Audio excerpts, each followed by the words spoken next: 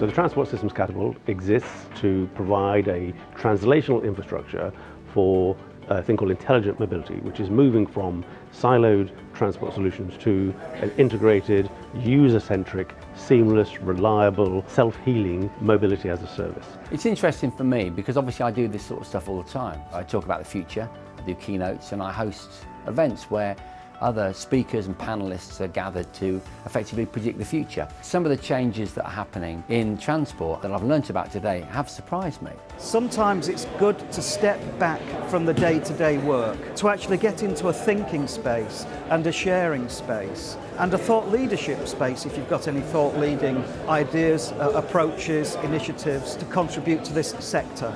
This event helps to do that every year. I think it's very important for the various sectors of the UK to be less introverted and be open and outlooking.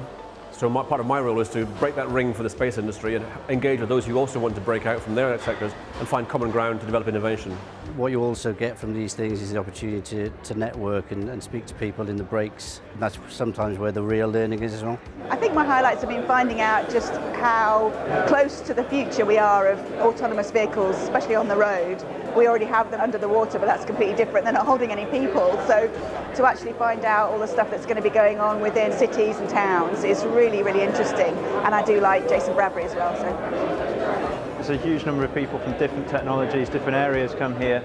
And to be honest, for a new company like ourselves, it's very important that we come and speak to people like that. Events like these are events where people gather together, share ideas, and finally set up the agenda for the next 5 to 10 years.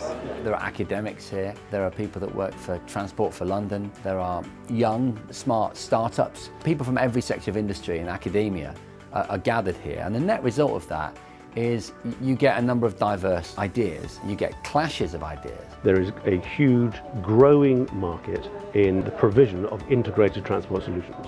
We know that that market in about 10 years' time will be worth about 900 billion, and it's only a couple of billion now. So there's a huge opportunity there.